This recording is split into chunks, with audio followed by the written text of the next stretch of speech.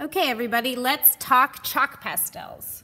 What you need to know about chalk pastels is they are a very messy material. So my hands, I've just used them for a little bit and my hands are already really messy. We're gonna practice doing some blending. Make sure you write down chalk pastels first and that you write the definition of blending. So let's just get started here. I have already started to color in my section where I wanted to do the chalk pastels. Now I would definitely pick an area that doesn't have a ton of details. So if you have some drawings that have a lot of details, I wouldn't use that for chalk pastels.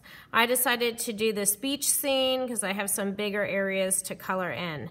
Now I've already started and you can see here there's some chalk dust.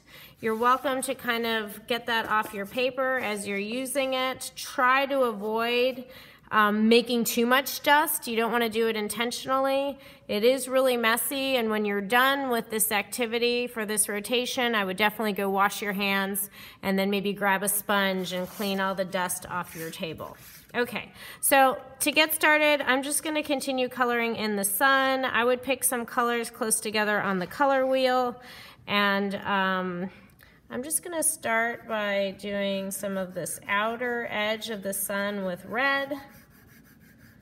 I'm working pretty slowly because you got to be careful. You can't get a ton of details here with the chalk pastels.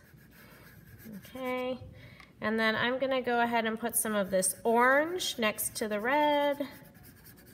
Now sometimes you don't want to blend your chalk pastels, and sometimes, most of the time, I would say you do want to blend. So I would just be careful not to over blend.